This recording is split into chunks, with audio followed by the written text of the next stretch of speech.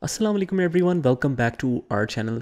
In this quick video, I am going to show you how you can import the QuickBooks Invoice Template in QuickBooks Desktop version.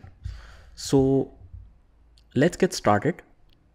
Now to export the invoice template, I'll go to List and click on Templates.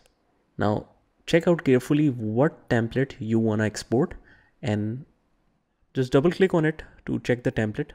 And when it's confirmed, you can just right click and click on export and save it anywhere you want and enter. And let's say we have created a new company in which we want to import that template now. So I'll go to List again, click on Templates. And as you can see that we don't have that template, I'll click on Templates, Import, and select that template, click on Open and click OK. So now our template is imported, and if we want to check in our create invoices, you can see that the template is showing here as well. So if you want to see a preview of it, it will look like this. So that's how easy it is to import or export the invoice template in QuickBooks Desktop.